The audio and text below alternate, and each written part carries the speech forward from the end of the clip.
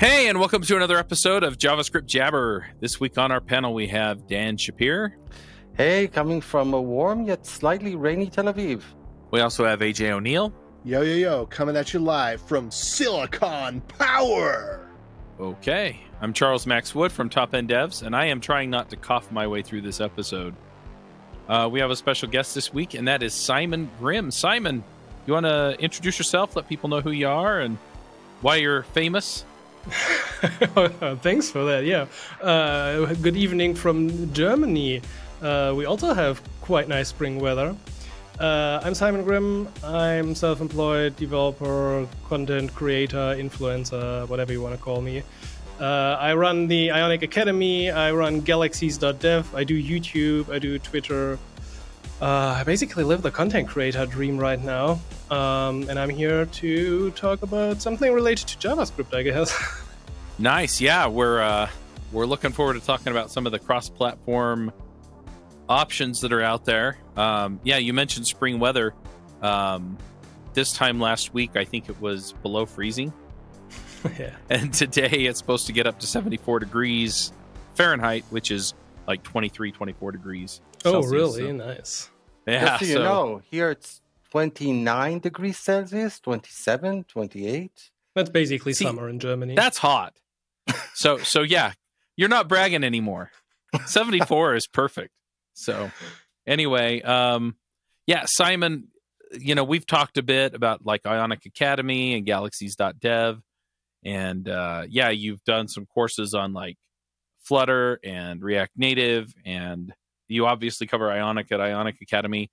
So yeah, I mean, you've got kind of the cross-platform app ecosystem, and you've got some expertise there. So I'm a little curious where you would start the conversation about this. Like if somebody came and said, "Hey, I do web development.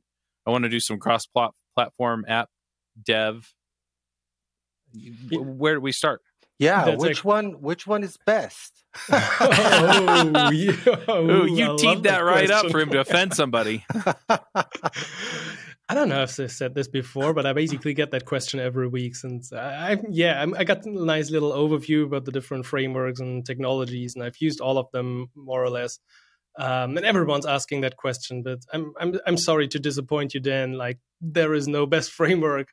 They also have a different purpose. Just like React and Angular and Vue, they all have some ups and downs.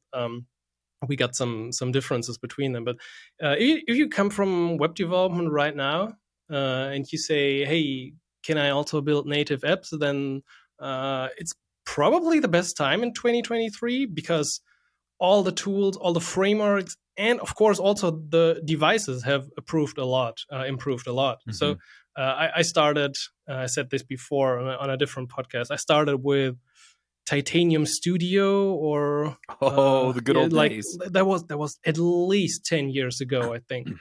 And at that point, cross-platform apps or hybrid apps. By the way, people don't really call them hybrid apps anymore these days, do they? I haven't heard hybrid apps. I don't think so. I think that term went away Only cars. I think that term went away with the Gemstack and isomorphic code and other terms like that. They had their heyday and now they're gone. Yeah, it's probably better. I think Yeah, people used to assign something bad and slow to hybrid apps. And I mean, that's the case. 10 years ago, the apps were shit.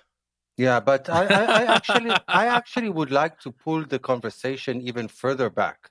I jokingly started by asking which one of these cross-platform development frameworks is the best. But taking it even further back, if I want to build a native application, why would I want to use one of these rather than just building it as a straight-on native application? I mean, Swift is pretty cool, and so is Kotlin. I mean, why not just go full native? I mean, in a perfect world, we would all build just native apps if we just had the time and budget and resources to do so. The problem is that usually most companies don't have a dedicated iOS native developer and a dedicated Android native developer because those are different skills. while pretty much every developer these days knows how to do web development, like it's almost become a commodity to do web development. So it is usually a question of time and money. But at the same time, of course, we got benefits by doing this kind of cross-platform development, as you just need to maintain one code base. So, for example, if you write a React Native application, that usually runs on Android and iOS from one code base. While if you do a native iOS and a native Android app, you always need to maintain them. If you get any bugs, you need to fix it on both platforms. You need to submit it again on both platforms. So it's becoming it comes down to money. And as you, Yeah. I mean, I would love to do just native development, but if I go 100% on Swift, which I definitely love, so I can tell you, I basically started as an Objective-C and Swift developer, so I'm really still in love with that. But if you also want to target Android, which I wanted after like 2 years in my career, then you just have to find a way to make that work. And for me, that way wasn't learning native Android as well and maintaining two code bases. It was going cross-platform back then. So basically what you're saying is that web developers are cheaper and more plentiful than native developers, and therefore building hybrid application is more cost effective. Maybe. It is usually more cost effective, yeah. I don't know about the salaries of native and cross-platform developers, but I don't know. One other thing I want to throw in on this, though, is that if I am already building an application with either a Node backend or a web component to my, not web component like web components, but a web, part of my technology stack is web, then I have somebody that I can more easily repurpose to something like React Native or Ionic or something like that, depending on the technology stack that I already have, as opposed to them learning a completely new way of doing things in Swift or Kotlin. And so there's that too, right? Where you have this transferability that you get from the one or the other. And I think a lot of it really just depends on how the company's organized and what the context that they're working in is and things like that. I think there's an inherent assumption here that's getting to be a bit problematic, which is that everybody has a web application by definition, and then being able to repurpose some of that code to native application is like a no-brainer. And I kind of contest that. And by the way, at Wix, which does, when I was there, which did use React Native, and I believe they still do, even though they were using React Native, the code base was actually distinct from the React code that was used to drive the web applications. And currently at Next Insurance, where I work, our native applications are also built using React Native. And also it's a totally separate code base from our web applications, some of which are actually implemented in Angular and not in React. Yeah, so this is now getting to the differences between the different cross-platform approaches. You're totally right. If you're using React Native, you're not really reusing your React web application. I mean, you can reuse some of your business logic, like some kind of hooks you've probably made, some API interaction you've outsourced into different modules, and then you can share that code. But you're right. On React Native, there's not the React DOM you're used to from the web. So writing React Native code looks completely different. You have like a view element, a scroll view, a list, and these kind of things that you don't usually have on the web. While if you take a look at Capacitor, which is, it's not super new, but it's kind of unknown. Like you see it represented just in like single-digit percentage in the State of JS survey. With Capacitor, you could basically wrap your React application with just that and build a native application. And with Capacitor, the dream of 100% code sharing across different platforms is actually possible. So there is a difference between the tools. Of course, the output from a Capacitor app, or if you also put in Ionic in the mix, which is often done, is different to what you get with React Native. But then it not only comes down to the cost and the knowledge of your developers, but ultimately also about what your customers actually want or who your customers are. So if you are developing an in-house enterprise app that your I don't know, marketing people or salespeople or whatever in-house just want to use, then usually it doesn't really matter if the app loads in 1 second or in 2 seconds, or if a certain screen doesn't look perfectly native. While if you build a little game or anything consumer facing that should look and work really great, you are putting a lot more effort into getting those details right and making sure the app really feels native. So ultimately, you need to factor that in as well. Like, who is gonna using your app? What do they expect? Do they expect native performance, or could they be just fine with a progressive web app? Probably even. Like, we haven't even talked about that yet. Yeah, well, progressive web app, iOS is always in the state of getting there. Yeah, it's constantly since 5 years. Yeah, I Safari. I gather that they're starting to approach it, kinda, but per my understanding, it's still not there. Don't get me wrong. I love, the web. The mobile web is the web, whether you're progressive web application or not. But that being said, going back to what you were talking about, the two types of applications, whether it's an internal application with a captive audience, and you're not competing for, with other applications in the App Store, versus a commercial application, let's say, where it's definitely it's in your best interest to make it as shiny and as seamless as possible. Which different platforms would you use in each of these scenarios then? You mean like the native platforms, or which? Yeah, I'm talking about the development platforms that you were talking about before, like React Native with or without capacitor, like the others that you mentioned. The names escape me. So I would put these on a scale, and I would add Flutter to the mix as well, because it's just too popular to not mention it here. I will leave out Xamarin because I'm really not in the .NET world, and I don't know if anyone from the .NET world is listening here, but I'm sorry, I don't really have any experience about Xamarin or .NET MAUI, what they're currently working on, so sorry about that. But in terms of the others, Capacitor, as I said, you can just have a web application, throw in Capacitor, install it, and then you have a native app. That is probably the least native performance and solution, as the technology behind Capacitor is basically you're putting a web view element, like a WK web view on iOS and on Android, a web view component into a native app. And in that web view, you display your web application. And that could be Angular, could be React, could be whatever.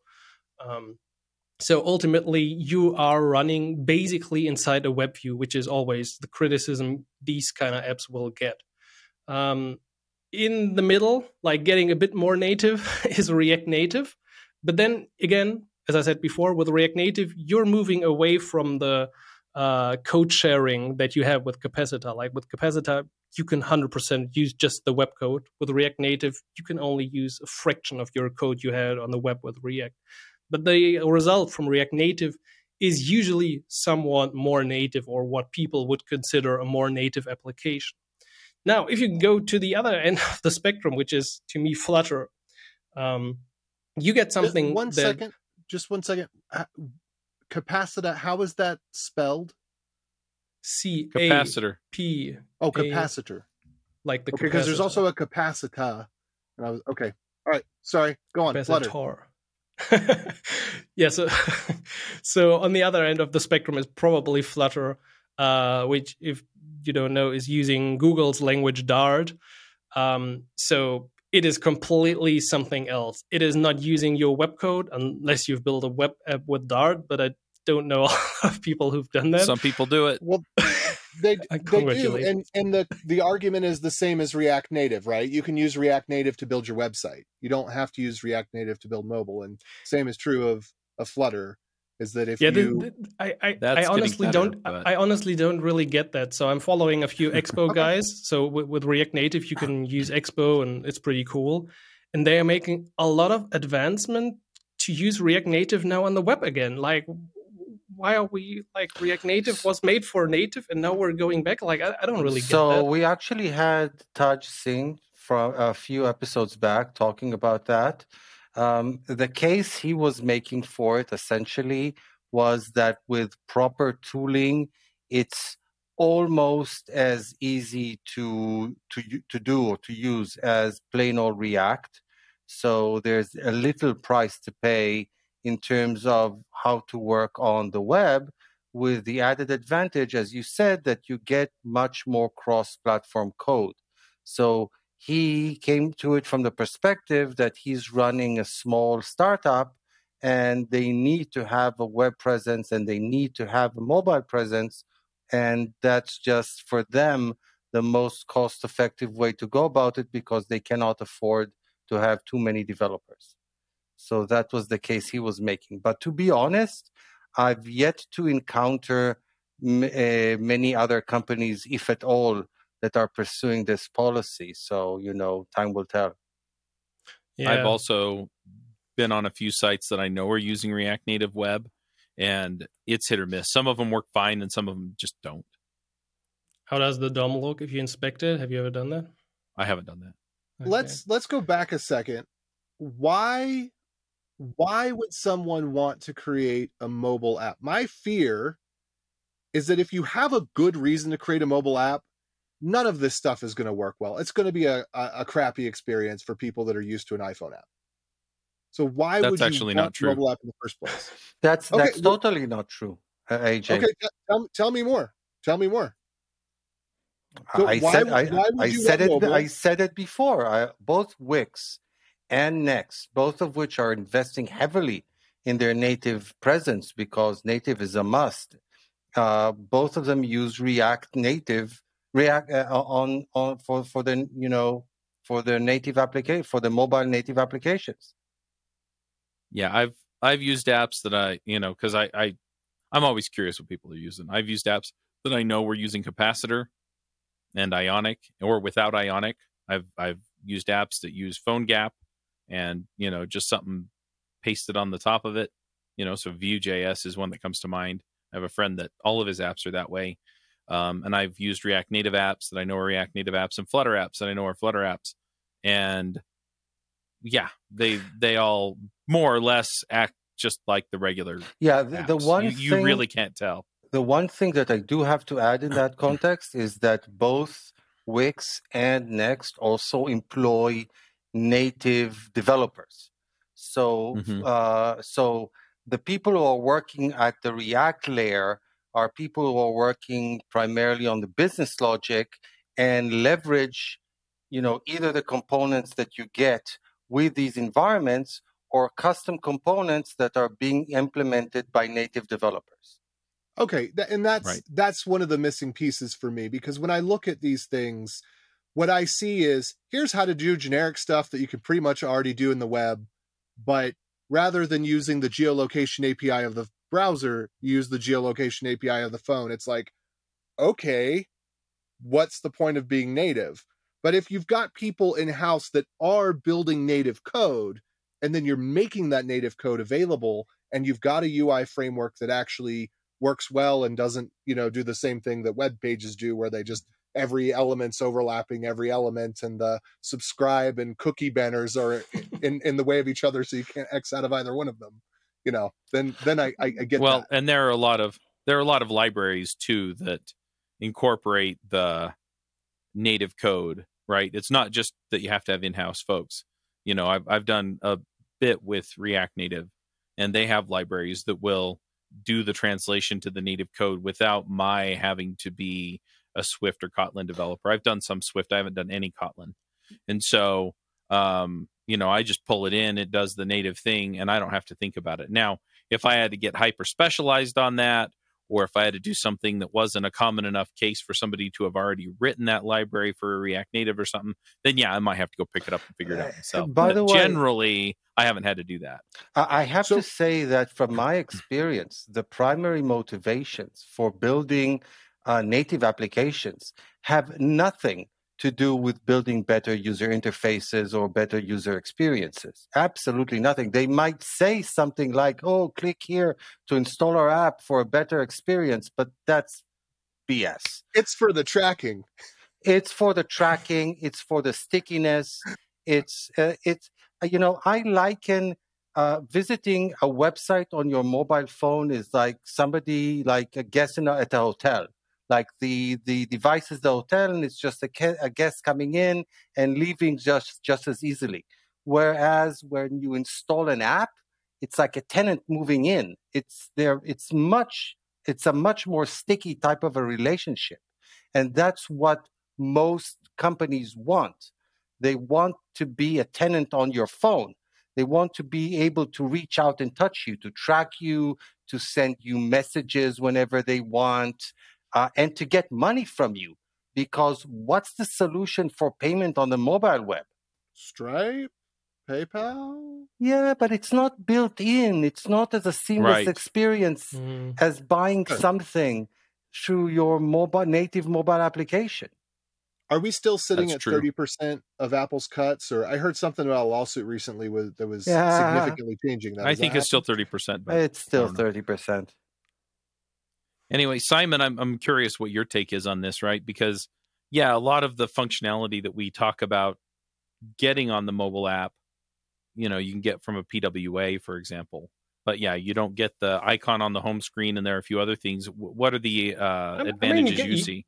Yeah, you get the icon on the home screen with the PWA, but most of the stuff inside the PWA on is Android, not so much on iPhone. On iPhone, it works on iPhone. It's even easier on the iPhone. You just tap a button. Yeah, you just tap a button. It's a much more manual process. Let's put it that way. It is a manual process. Yeah. They put the little arrow that says tap here, and then you tap there. It'll say tap here, and it's like add to home screen, and then you tap. I'm retarded. I can't put it for you, so you have to do it for me. Yeah, the installation experience of a PWA on iOS is horrible, and to be honest, none of my non-tech friends knows about it. Really, nobody knows about PWAs. Really. Well, I will also do it. Have the little arrow, and the arrow says tap add to home screen. It is literally 2 taps. It's tap once, tap twice. But I've never seen it. Search that way. Very few apps do it these days. I have a couple of friends that are hardcore PWA advocates, and so their sites will do it. But yeah, I wish more sites did it. Twitter, the Twitter experience works that way, and it's awesome. Twitter is, like I said before, I think Twitter is the best web app on a phone in terms of it appears native. I think it's not called Twitter anymore. I think it's now called Titter. I thought it was called Doger. No, that's all right. I'm all on Mastodon. I'm gonna rewind things for a second here, because I think one of the other things that gets me, at least for the apps versus, having a web experience, especially on iOS, is that I haven't really gotten the push notifications to work well on a PWA. And push notifications on apps that you're trying to monetize in particular become really important, because you are able to, as Dan said, you're a tenant on the phone now, and you can send them a message and say, hey, did you want to be part of this? Hey, did you want to be involved in this? Hey, did you remember that we're doing this event or whatever? Yeah, having push notifications is usually a showstopper for most companies. If you approach them and say, hey, let's build a PWA, and then, but we can't do push notifications, then it's usually a no-no. But it looks like Apple is opening up, so I haven't implemented it yet with Safari, but it looks like web push notifications should now work with Safari as well.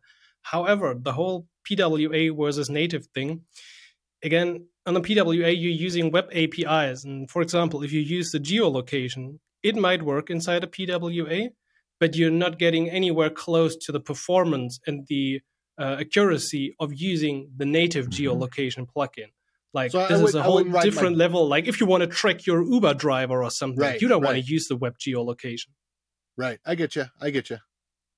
So I'm on board. This is definitely another big plus for going native. And Chuck, yeah, there are tons of native plugins. Like if you look into the Codover community, so Codover came basically before Capacitor. I mean, it's a different company, and before that it was PhoneGap. Then I think Adobe got it or something. I don't know. Yeah, Adobe got it, and then they turned it over to the was it the Apache Foundation? Yeah, right. And I think that's when the name changed.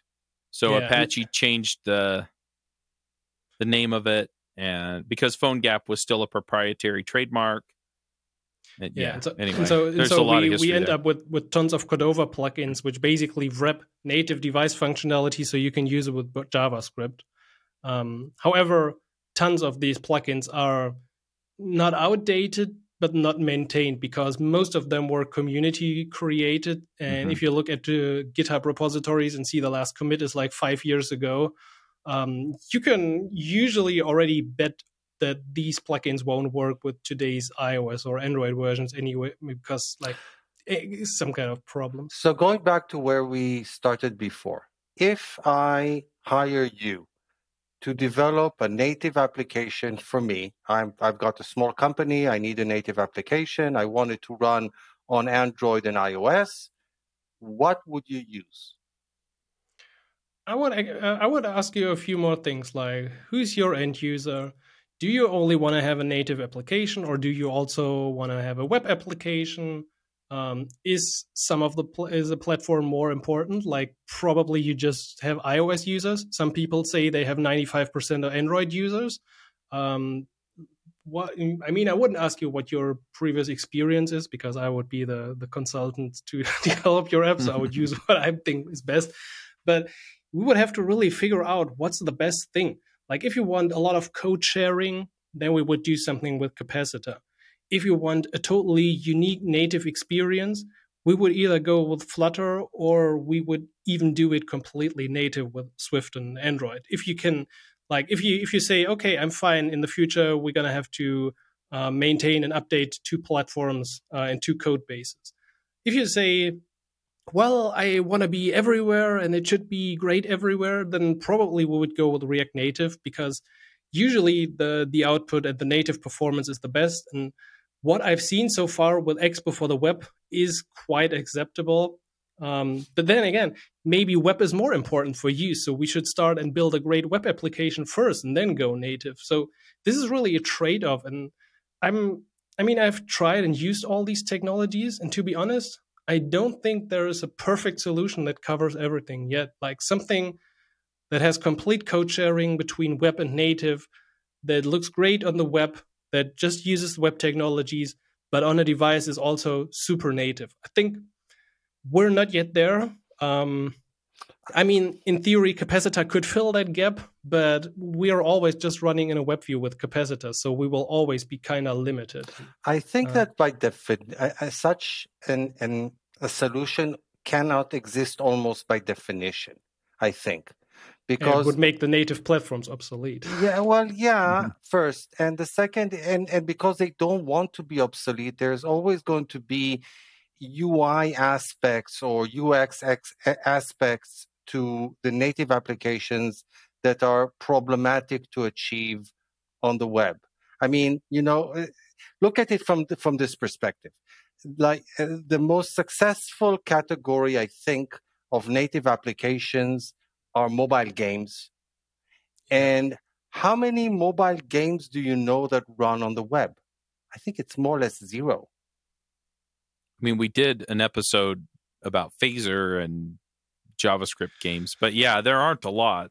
Most of them, in fact, it's funny, I was talking to Jason Wyman, who game.courses, and it'll come out as a bonus episode next week as we record this. I'm not sure the timing on the 2, but we were talking Unity, and a lot of the games are written in Unity and pushed that way. So I don't know that mobile games is a use case that we're going to talk a lot about here.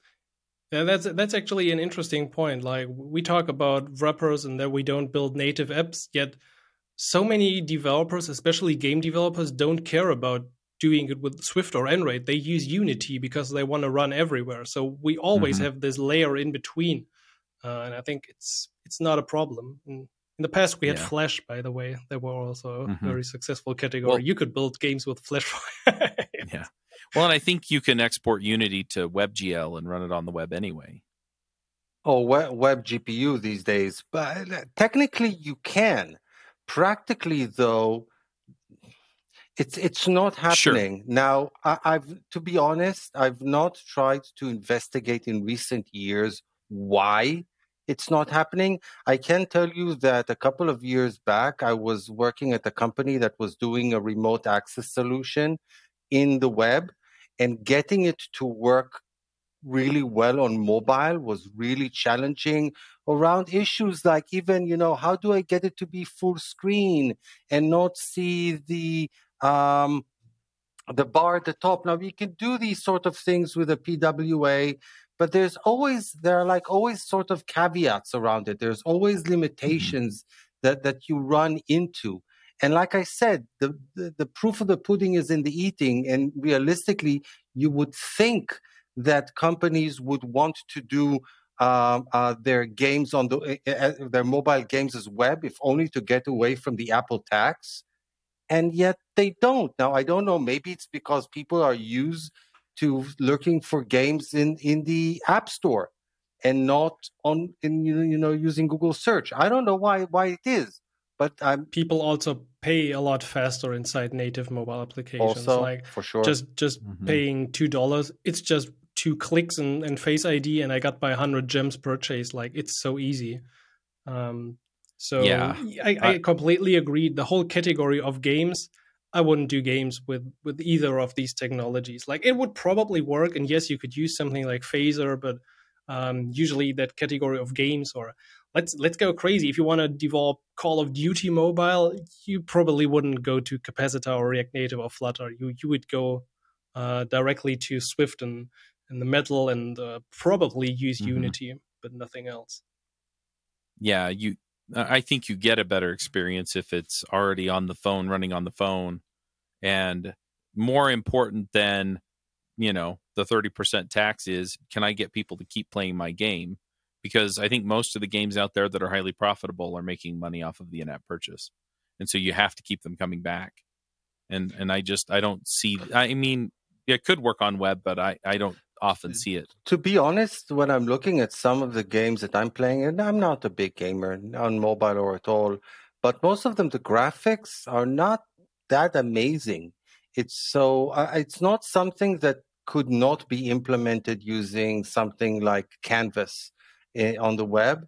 I think it more has to do with the in-app purchases that are just really problematic. I think it's also with the fact that people are used to looking for games in the App Store rather than online. They just wouldn't know where to find the game. They would go, somebody would tell them that this great new game that I'm really liking, and they would go to the App Store. And if they don't find it there, then they just don't find it. Yep. So yeah.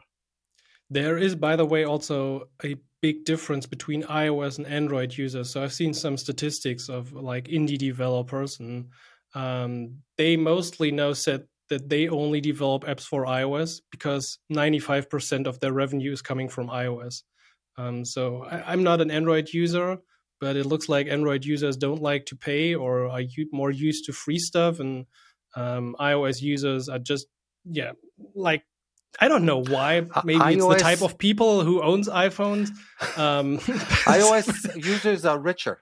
I don't want to say that, but it looks like that. I think that's true. I think iOS users they're more likely to be more affluent. But I think that the bigger thing is that iOS users are more likely to pay, period, because they're used to the ecosystem of paying. Back in the old days, you had to pay for OS X. I miss those days because back then every update was an update you were waiting to get your hands on, not dreading coming and ruining things. Let's not talk about iOS and updates. But back in the old days, and it's always been you pay for apps on your Mac, you pay for iCloud and me.com and all those things. Yet Apple has long fostered an ecosystem of paying, and that yields.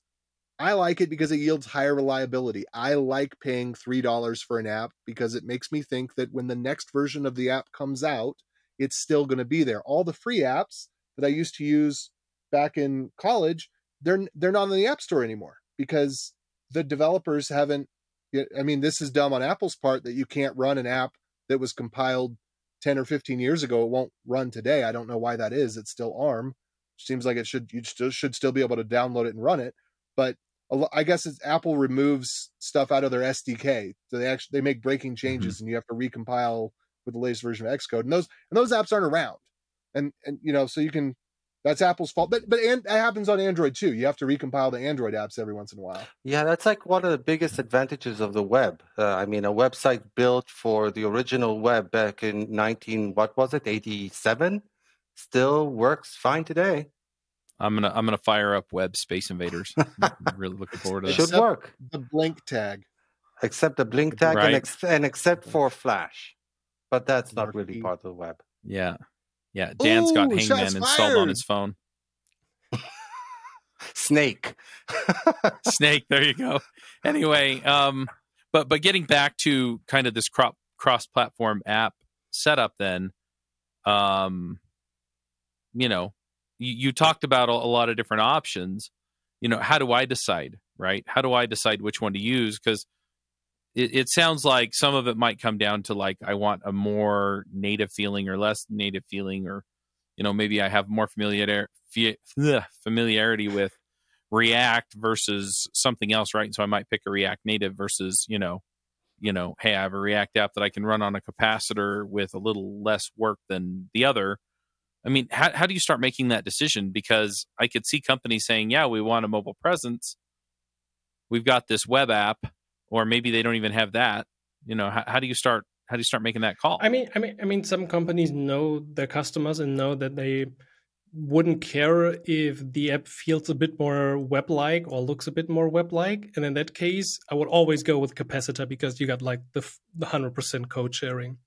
However, if you're talking about like developers specifically, so if you're starting out on that for a minute, just to make sure that I understand. So capacitor, as you explained it, is this technology where effectively the native version is a wrapped web view. So it's really my code is pure web, but it's like or is it like a zipped version of my HTML and JavaScript? Or is it even coming from the server in that scenario, just downloaded to a custom browser? What's the approach? So if you have like an Angular web app or a React web app, you would just install capacitor with npm install capacitor, and then you would have access to the capacitor CLI in that project. Through the capacitor CLI, you would then add like the iOS platform and the Android platform in that project, and that would add an iOS or an Android folder containing either an Android Studio project or an Xcode project. And capacitor will, in that project, create all the like the storyboard files and whatever is required for a native project. And in that, add your web view. And whenever you run a build of your app, like npm run build or whatever, capacitor would sync your dist folder into that native folder and put all your web files and minified JavaScript files into that native project. And if you then deploy that Xcode project or Android project to your device, you would just see like a native application. Because ultimately, this is a native application. Like, this is not a web application or a hybrid application. This is, in Apple's terms or in Android terms, a native application. And I can just go through Xcode and Android Studio and create an APK or bundle and submit it to the stores. This is not like it has any relateness to web anymore at that point. And, I mean, people like to discuss what is a native app and what not, but it's a native app. So I understand. So the JavaScript files, the HTML files, the CSS files are all bundled into that package that gets delivered and installed on the client side. None of them are coming down in real time via HTTP from a web server. Yes, that is usually also forbidden by Apple. You are not allowed to just load your whole application from a remote server because of security issues. Like, you could bundle everything. I understand. And Apple are okay with like the Apple Store rules are fine with this type of an installation? Yes, because it's a native application built with Xcode. It is using a native control, the WK WebView control. and they're totally fine with this. And if I do want to use some sort of a custom local API in this type of a scenario or configuration, is this doable? What kind of API? I don't know. Some API that's available Bluetooth? to native but not available to web. I don't know. Something with monetization. In that case, you would add a capacitor plugin, which is pretty much like a Cordova plugin, a wrapper around native code. So a capacitor plugin consists of 2 or 3 folders having an iOS and an Android implementation and probably also a web implementation. And then you would just say, for example, the camera, you would install a capacitor camera, you would import the camera, and you just call camera.getPhoto. And that line would work. It doesn't matter on which platform you run. Like if you run this code on the web, it will also bring up a little web preview to capture an image. On Android, it will use the native camera. On iOS, it will also open the native camera. Because that is the magic of capacitor. They have this unified API, which usually for the plugins works everywhere. So you don't have if Android, if iOS, you just have this one line. And you're saying that the advantage of this approach is that it's the most cross-platform. The disadvantage is that being cross-platform, the applications end up looking like web applications, even when they run natively. To some degree, yes, that is the short form. I mean, you can make your web applications look really native. Like that is most likely what Ionic is about. So we haven't really talked about Ionic. Ionic is the company which also built Capacitor, by the way. And Ionic is most likely just a UI kit. Like Ionic framework gives you components like a navigation bar, tabs, native animations. So if you go to a details page, Ionic would handle this kind of routing. So it's not just replacing your view, but actually doing a push transition on iOS or on Android, bringing it up from the bottom. They got modals and overlays and that kind of stuff. Because I completely agree. If you just take your React application, and yes, your React application on the web is responsive and it looks great on small devices. But if you just throw it into a native container and run it as a native app, it won't look and feel like a native application. Because like if you do the routing, you just replace the pages, right? Users would immediately notice that this is not a native application. So in those cases, you would really need something like Ionic for an improved native UI. So an Ionic is effectively like a library of components on top of Capacitor? It's not on top of Capacitor. It's actually not like they are separate packages. I would think of Ionic not like Tailwind or Bootstrap, but like a component library. What do they market themselves currently? I think they currently call themselves the mobile UI toolkit. So while you're looking for that, how would you then pick between Ionic and React Native? Ionic looks very native, but some people still criticize that it's not feeling native. So just yesterday, I had a conversation with someone on Twitter, which was interesting. He pointed out that, for example, if you have a card modal, like on iOS, this is like when the background goes a bit back and the front stacks above it. You see it, I think, in the contact list or something when something slides up. And he brought up that the Ionic implementation doesn't feel native. And I thought like, no, it looks good. But then he made a little video where he was using the card with a finger.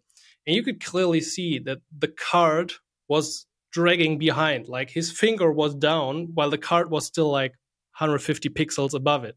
Now, if you check out the native iOS application, the contact or something, and you try that same, you're going to notice it completely snaps to your finger. These are just small things. He noticed it. Some people might notice it. I actually didn't notice it immediately. So Ionic does a pretty good job in disguising that you are using a web application. And Chuck, I think you can agree, you've built a few Ionic apps, and they usually like, to your aunt, they will usually look like a super native application. Yep. That's been my experience. And I'm not so picky that I would have even noticed it. Like, I haven't gone in and like directly tried to compare them, but I didn't feel like it felt different from the regular native app.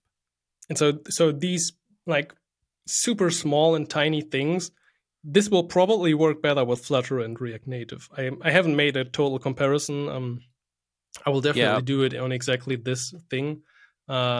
But I guess this is what people point out if they say, hey, this looks like a web application. But again, with Ionic, if you just look at the application in general, it just looks totally native. Like you have native buttons, sliders, toggles, alerts, inputs, whatever. And the cool thing about Ionic, by the way, is that if you use, for example, an input field with Ionic, you would get on iOS an input field that looks like iOS, but on Android, you would get one that looks like Android because they have this adaptive styling. They have components, and in the background, they basically have two separate CSS files. So if your app runs on iOS, they would attach to the body the class iOS, and if your app runs on Android, they attach the class MD. So wait a minute, just to clarify that I understand. So with Ionic, the components look native, but they're actually web? Yes. Mm-hmm. Oh, so that's their web components. Yeah, so that's the HTML, big difference CSS. between, I guess, between Ionic and React Native, where with React Native, the components themselves would be native components, which means that you probably want to have a native developer on hand to deal with issues having to do with the native components. So yes, I'm looking at the Ionic page right now, and my heart has just grown 3 times bigger. Because they are the only framework that I've ever seen where if you drag a slider, it works. In iOS native, you cannot drag a slider. You have to tap it in order for it to go to the other side. In Angular, it literally, in the Angular's Material UI demo page, to this day, right now, if you go to that page, it has the little slider image, and it says slide me. That's literally the text on top of it, slide me. And you cannot slide it. You have to click on it. Ionic is the first time I've ever seen the slider implemented that if I click and drag it over, it works. So I am through the roof right now, believing that if they've paid attention to detail in a way that they've beat out Apple at their own game, this really might be seriously looking into worth seriously looking into, because they are paying attention to the fine details. Maybe they're off by that, they don't have native responsiveness, which is a grievous sin, but I would say that in this case, having the slider actually work when you slide it makes up for that. I just have to say that I'm pretty gratified that AJ made a Grinch reference to himself. But yeah, and just to add a little bit to this conversation. Yeah, so both Flutter and React Native, the UI is native UI, and then it connects across a JavaScript bridge that lets you run your business logic and stuff in JavaScript. So that's the difference, is your components are not web at that point, they're native components. Yeah. So Ionic is 100% web. And just to clarify, because people it's hard to separate. Ionic is the company. They do have Ionic Framework, which is this set of UI components. They also developed Capacitor because they saw problems with Cordova and the approach Cordova took. So they built Capacitor, but Capacitor is not related to Ionic. Like you can use Capacitor with jQuery or something. Like it doesn't really matter. And on top of that, Ionic also built Stencil, which is a tool to build web components, because all the Ionic components, like items, cards, and whatever, these things are also now web components, which enabled Ionic some versions ago to open up to other frameworks like React. So until, I think, Ionic 3, you could only use Ionic with Angular. And that's also the reason why a lot of Angular people know about Ionic, and Ionic is used by, I don't know the exact numbers, but I think it's still 70% Angular. But since they switched to web components, you can basically import Ionic components wherever you want, and then you benefit from the adaptive CSS, which means native iOS or native Android styling. I have a question about cross-platform, because we keep talking iOS and Android. For a while there, people kept trying to push the Microsoft phone OS into the conversation, but that's kind of just not a thing anymore. But one thing that people use, for example, Apple's tvOS is effectively iOS with modifications, right? You've got the Amazon Fire Stick, which is Android with modifications. You've got some of these other systems. Maybe I want to make an app that will run on my mobile device or on my desktop. So how far does cross-platform go, right? Can I run it on a video game console? I honestly don't know. I think it runs everywhere the web is, but I haven't built anything for Apple TV. After this conversation, I will definitely add this to my list of to try things, because this will definitely be interesting. So one thing I know is that you can also have something that targets your watch with Ionic, but basically this is like you're not getting code sharing for that kind of projects. You would have to add that natively to your Xcode project. Like you have a watch clip in Xcode that you can do because Capacitor works that way. But this is not really related to cross-platform then anymore. Yeah, I'm pretty sure that React Native does tvOS. Yeah, do they? Then I would hope Ionic does as well. I just quickly looked this up, and there's a post from 2019 on the Ionic forum. Does Ionic framework support Apple TV and Android TV? No answer. So that's not really giving me any hope on that topic. All I can tell you is that my kids, they watch Netflix and whatnot on their phones, not on TV. True. Weirdos. All that 4K gone to waste. But you can definitely add the Electron platform if you want to. So with Electron platform, you could at least build Linux or Windows or Mac app from your web app code. I've done that before, and that part works actually pretty great. Like people are kind of surprised. Visual Studio Code is Electron, and tons of applications are using Electron. So that's definitely possible. However, I really so if the listener of the podcast is curious, I would also recommend to check out something like Tori, which is getting a lot of fame. I think Dan is now killing me internally because I'm bringing up another hype JavaScript. No, it's actually not JavaScript. It's Rust, which brings another thing to this conversation, Rust. And it's not hype. It's a practical solution for a real problem of I don't want to have a 500 megabyte installer for a web view. That's a real problem. Have you tried it? I don't know. I'm really there is an app that we are working on at Dash Incubator. At Dash Incubator, there is an app that we are tentatively planning to use Tori for. I don't know whether or not any of the apps that I've installed natively are using Tori or not. I know the ones that aren't because they take forever to load. I don't know if any of them are. So there is that disclaimer. But in terms of what it is supposed to do, that basically everything's baked in, so you don't have to do a custom compile for the normal stuff. The normal stuff is there. You can literally just take your JavaScript project and then basically have it bundled in a zip file in the binary so that the binary accesses the zip file as virtual media, essentially, and opens the web view from that. But you get access to things like local storage and whatever. You don't have to install Rust and compile Rust or write Rust plugins to be able to do the basic stuff with it. If you need to do something really native, then yeah, you have to dip into Rust. But for the basic stuff, you don't. And so that, and it's supposed to be kilobytes. So I guess I have to backpedal because I don't know if I've been using anything with it.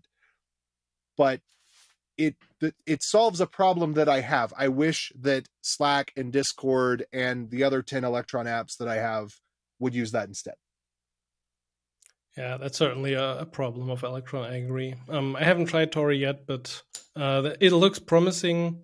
And I think I saw a solution where somebody used, I think, a Next.js application and somehow created like a binary from that Next.js application and put that into your Tori application with Rust. So you can also get like the Next.js API endpoints in that Tori application working. It looked kind of crazy, but at the same time, it was actually pretty cool. So if that is a solution, I'm not. I have to say that I'm not such a big fan of such a solution. I think the primary motivation for modern meta frameworks is kind of synchronizing the back end and the front end in modern web applications, like creating what the full stack experience, and that's kind of not how you build native apps.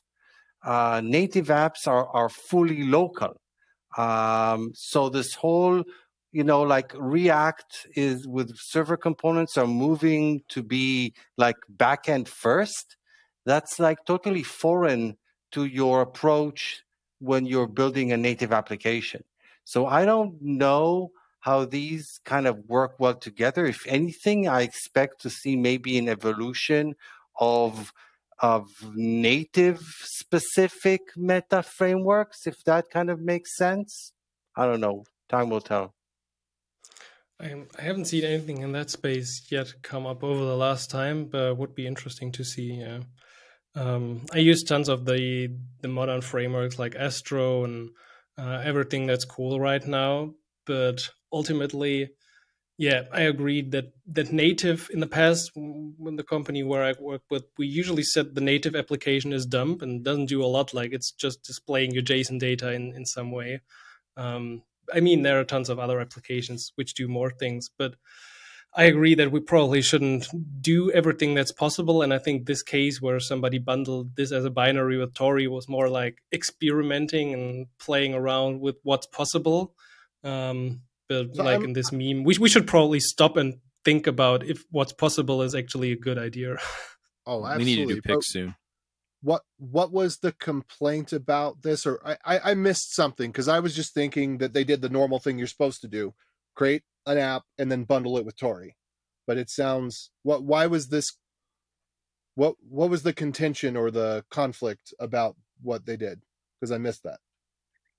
I think Dan brought up some objection about it. Yeah, my point was that Simon mentioned that they were using it to take a Next.js application and transform it into a native application. And I said that Next.js is inappropriate for native applications, because the whole point of something like a Next.js is to build a full stack type of an application, and that's not what you're aiming to do when you're building native applications.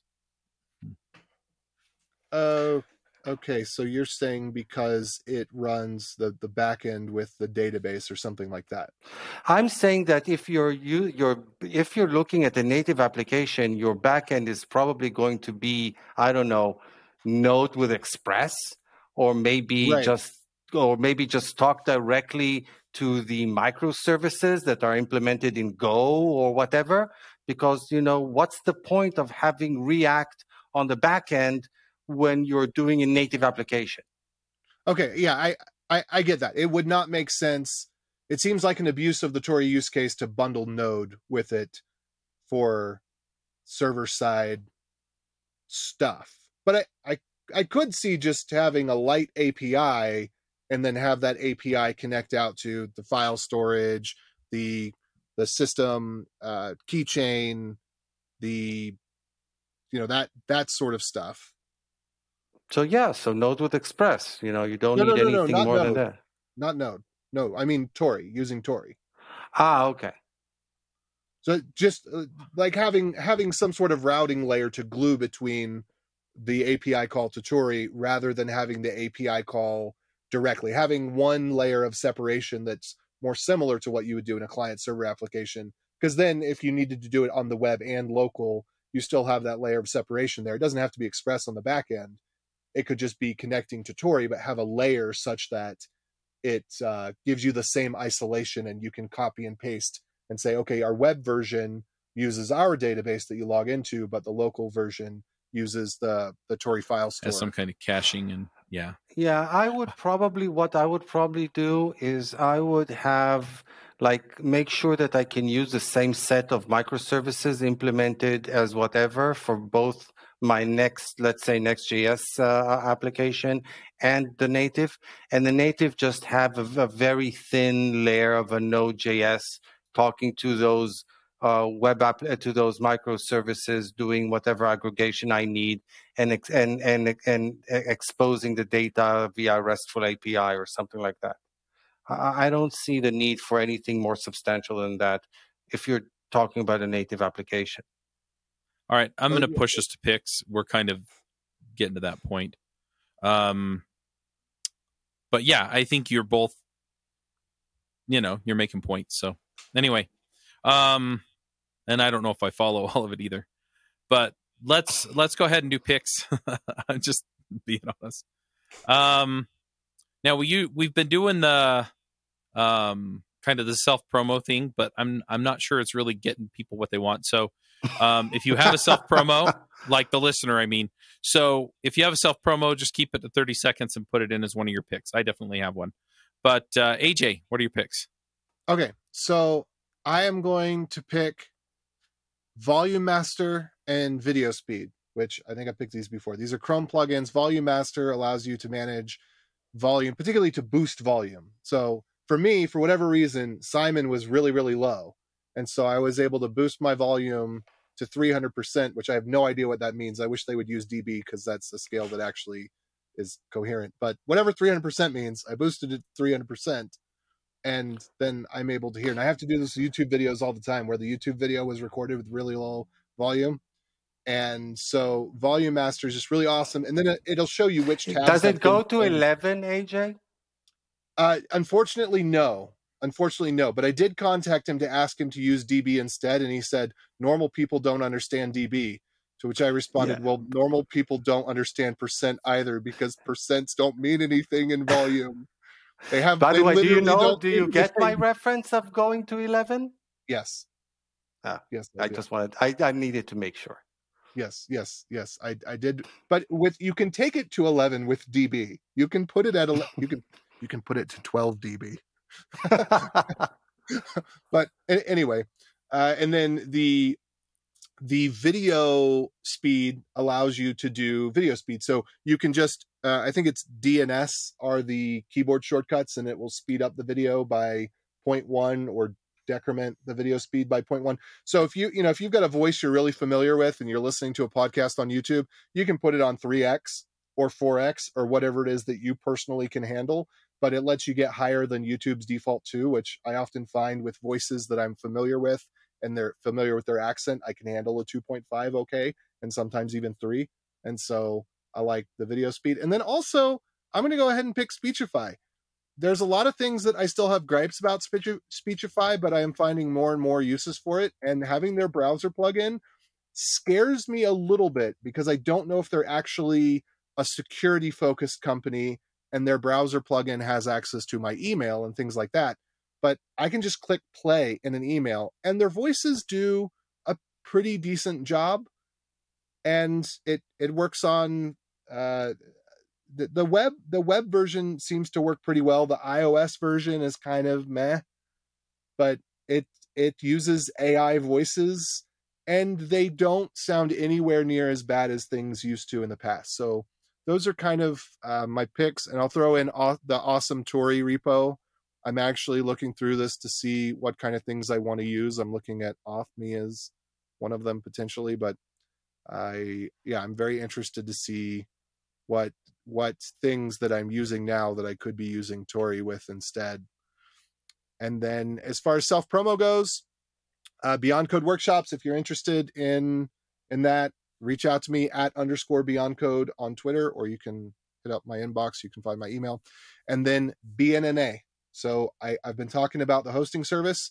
We've called it BNNA now. The landing page is at bnna.net. Right now, it's just a sign-up form, but I imagine by the time you hear this, in 2 to 3 weeks, we will have our first, we'll be open to beta customers and have our payment portal up as well. So if you want privately owned cloud hosting that is cheaper by the bunch, that's BNNA. Awesome. Dan, what are your picks?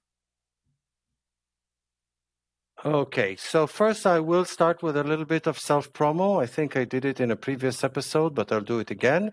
I'm starting a kind of a conference round for the next 2.5 months. So I'll be speaking at IJS London on April the 27th. Then I'll be speaking at JS Nation, the online version on, what is it? It's May June, 31st through June. Yeah, so I'll be speaking on June 5th. Yeah. And then I'll be speaking at J Nation. Yeah, it's a different conference in Portugal, in Coimbra on May 6th. And then I'll be at React Next in Tel Aviv in Israel on June 27th.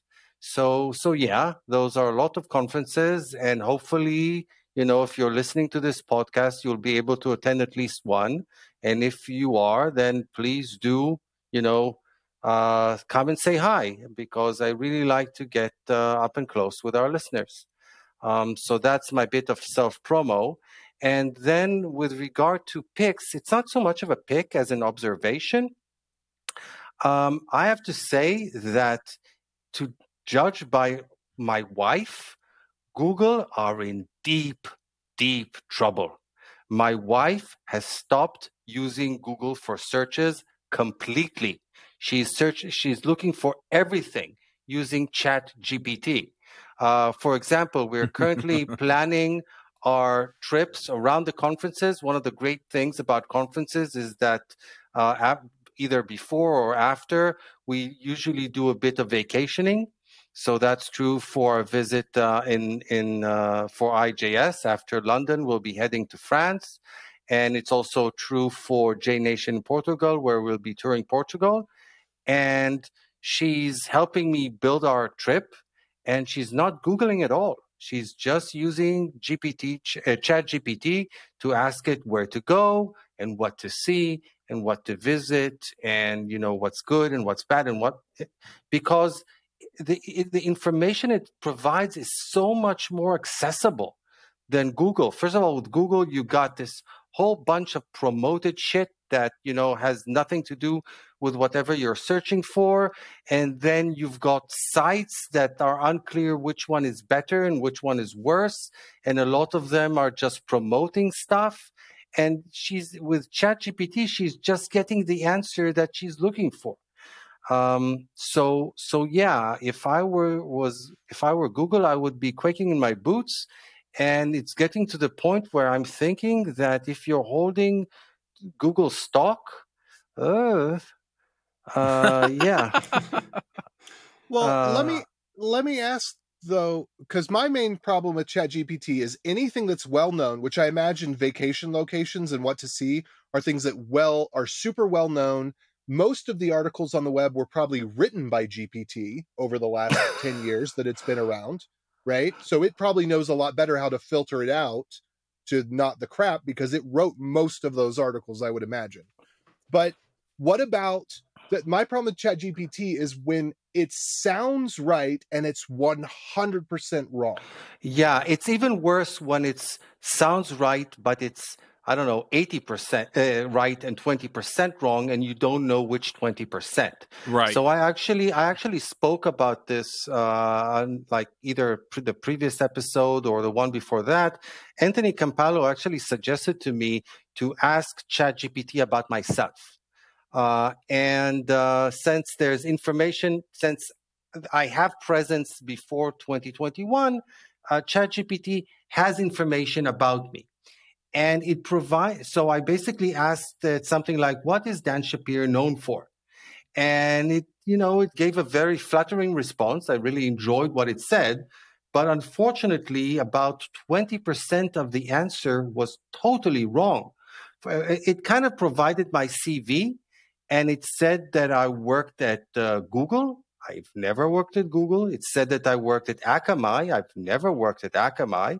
It did mention that I worked at Wix, which is correct, and that I think it actually didn't mention that I currently work at Next, because that's too new. But, bringing up two companies that I've never worked at, but might have worked at, or, you could reasonably assume that I have worked at, that's problematic. And that kind of highlights the risk or the challenge with it. But on the other hand, so much of the information that you find via using Google is also wrong. So yes, but that's kind of, again, I would point to the information that's wrong on Google is the sites that were completely generated by AI in the first place. Right? And so you have to sift out to this. But once you find a site that's written by humans, which is hard, and normally they're not as pretty, those sites have correct information. But most sites on the internet are ChatGPT analyzing, because people don't realize ChatGPT has been around for what, 15 years now? How long is, I mean, it's been around a long time, and we're only now hearing about it. But most articles on Forbes, most articles on ESPN, every top 10 site, all of that stuff has been written predominantly by ChatGPT with a human doing some curation to say, oh, that's a bad paragraph, don't put that. Well, I have to say that what kind of surprises me, though, is that they don't use some well-known resources for validation of the answers. It doesn't seem like that would be, technologically too difficult to do. Like if you're asking somebody, like you're asking about somebody specifically, like in my case, asking about myself, I mean, using LinkedIn to verify that I actually worked at the places where it said I've worked doesn't seem like to be too much of a technical challenge, or validating historical facts with, I don't know, Wikipedia or something like that. So I don't know. It seems that they could, automatically do more validation than they're currently doing. But, this is not my area. Validating against Wikipedia. It's better than nothing. That's true. But anyway, I'm going to close the tangent. But yeah, I think you both make good points. Because a lot of times it's got great info. But the other thing that I've seen, I was talking to somebody who was doing C# development, and basically asked it to write them C# code. And he was like, it's decent code. But then he tried to get it to write embedded code, and there just wasn't enough training data on it. And so it just fumbled on it. So I think it really just depends on what's been trained on. Anyway, Dan, did you have other picks? Well, just the usual stuff of support the people of Israel in their fight for democracy, and support the people of Ukraine in their fight to survive. And those are my picks for today. All right. I'm going to throw in some picks then. My self-promo, I've got so many things going on. I'm just going to do the one that's kind of the most timely. And that is, I did an interview, as I said earlier, with Jason Wyman on how to build video games. We've talked our way around how, these options aren't great for that. But he has a course on how to do Unity to build mobile and desktop games. I think you can also do console games and other things with it as well. We also talked about building business apps with Unity. And anyway, I'm going to be going through his course. I think I've mentioned that before. Basically, the week after next, starting on Thursdays at 9 a.m. Mountain Time. That's 8 a.m. Pacific Time and 11 a.m. Eastern Time. I tried to pick a time that would work for people in Europe as well. I'm going to be going through the course, and then whoever shows up on those calls, which will be totally open and free, right? I'm not going to charge for it. You don't have to have a membership for it. I just want people to go through the process with me. And so you can go get his course. I'll put a link in the show notes to it. It's on game.courses if you can find it there. He gave me a coupon code for 20% off. That's JavaScript 5. He's also going to be putting up a bundle. So Dan talked about conferences, and I'll talk about that in a second. But they're doing an online summit for game developers. And then they're also going to have a gather.town where you can kind of walk through the virtual expo area and chat with folks. And I'll be there. And that's the gamedevguild.com. And the same coupon code, JavaScript 5, will get you 20% off the ticket to that. And they've got like thousands of dollars worth of freebies that Unity and other companies have basically donated. So anyway, it's a really cool deal. And looking forward to getting into some game dev with Unity. So I guess it's a promo, but it's a promo mostly because I want people to talk to about game dev. And then conferences, I'm going to be at JS Nation. I'm actually going to be at JS Nation, and they're doing the React Summit right before, right afterward. I can't remember. Lucky but I'll be bastard. At that too. So, so yeah, I will be in Amsterdam for the conference. So Amsterdam's if you're going to be there, city. let me know. Yeah, I've been there once, and I only had a day to kind of visit stuff. So I'm really looking forward to seeing. Highly recommended place. Highly recommended place to visit. I think Simon would agree with me. Yeah, not too far away from us. Yeah, you'll have to come up and visit. All right. So as far as board games go, what game do I want to pick today? I didn't actually prep, and I should have. I'm going to pick kind of a hybrid video game / you can get cards and play it. I don't know if you guys have all ever played Star Realms. But yeah, it started out, I think, actually as it's a deck building game, right? So you pick the cards that go into your hand, and then you can play it. I played the digital version. In fact, I think I've only played the digital version. I have friends that own the physical cards, and so you can buy it. Let's see. Board Game Geek has it a 1.93, and it's, so it's a relatively simple game to pick up. Anybody can play it. And yeah, a round takes like 20 minutes. I've had rounds go faster. I've had rounds go slower. When you're playing on the phone, you can either play against other people or play against the computer. And sometimes the computer is hard, and sometimes the computer is not hard to beat. So anyway, I'm going to pick Star Realms because that's definitely a fun one, and that's one that you can carry in your pocket, right?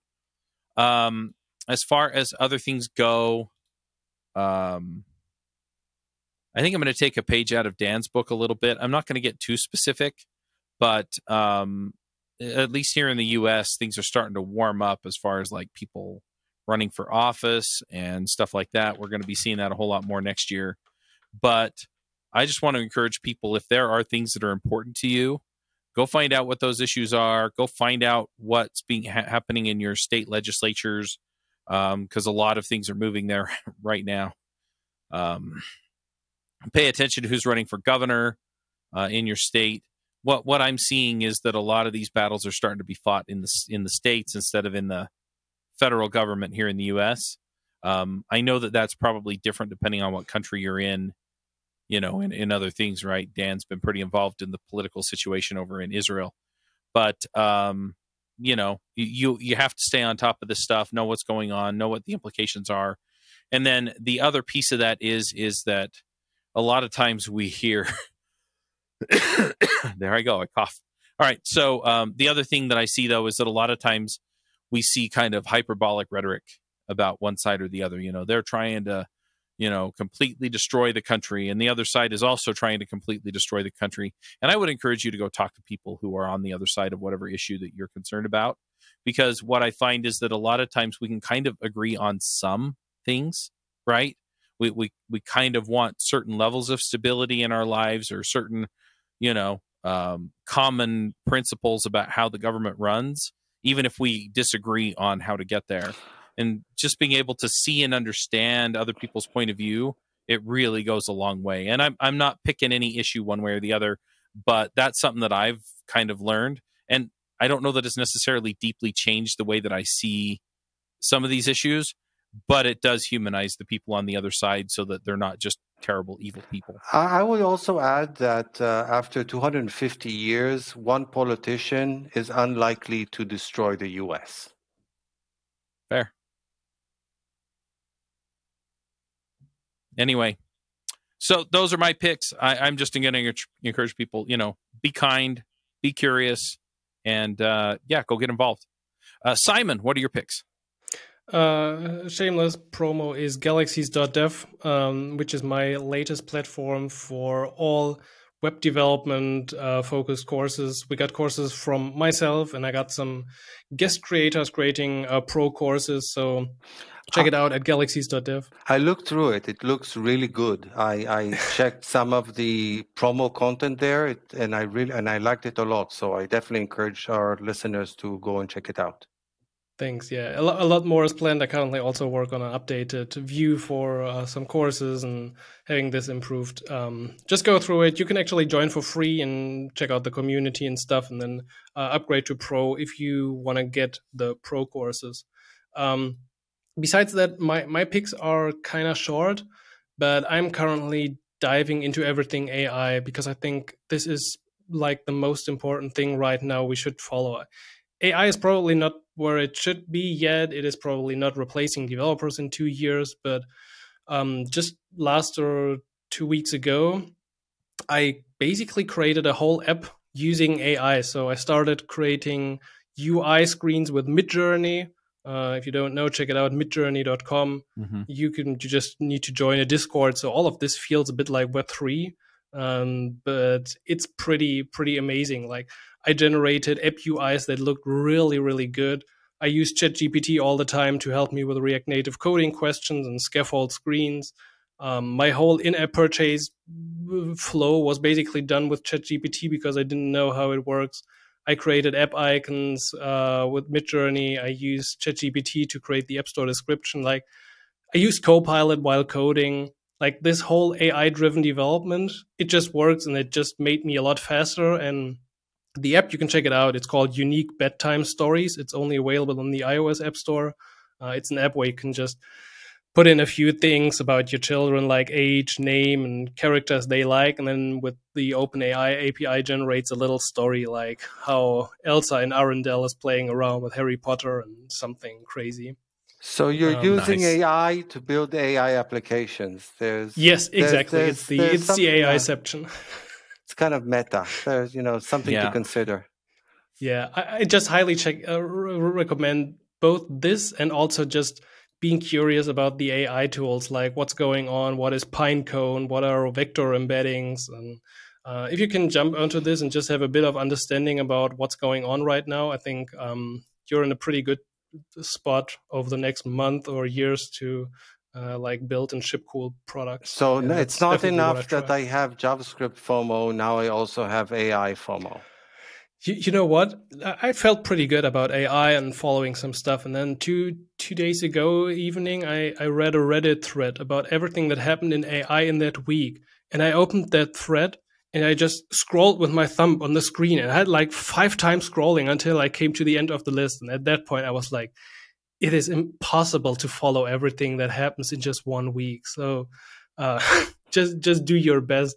I don't know, subscribe to like 2 newsletters which keep you posted about AI once a week. And you could probably spend your whole day, the rest of the next, I don't know, 2 years just looking at AI news and what's coming out, which new model and which diagram and how things work. And then you get the, what's it called?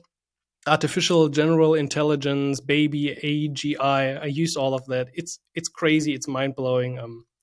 Just be curious and don't say this is the next Web3, because I don't think this is the next Web3.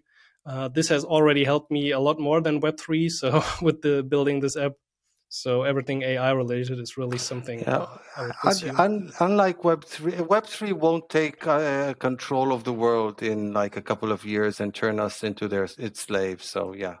Yeah, and Web3 won't replace developers. Yeah. So that's my plug. And I think we know lost Chuck. Okay, in that case, I think I'll wrap us up. Another great episode. Just before we conclude, if people want to find you and contact you, what's the best way to do so? You can find me on Twitter. Just search for Simon Grimm. My name was picked, I don't know, 15 years ago. So it's Schlimmson, SCHLIMMSON. But you can also search for Simon Grimm. I also now have this blue check mark. Yeah, ooh, fancy. I don't know if it helps. Yeah, I don't know if it helps, but I'm happy to pay Elon the $5. Yeah, he needs the money. It's going down anyway. Yeah, Twitter's values dropped a ton. Anyway, thanks for coming, Simon. This was a ton of fun. It was a pleasure to be here. Thanks for having me. All right, folks, we're going to wrap it up here. Till next time, Max out.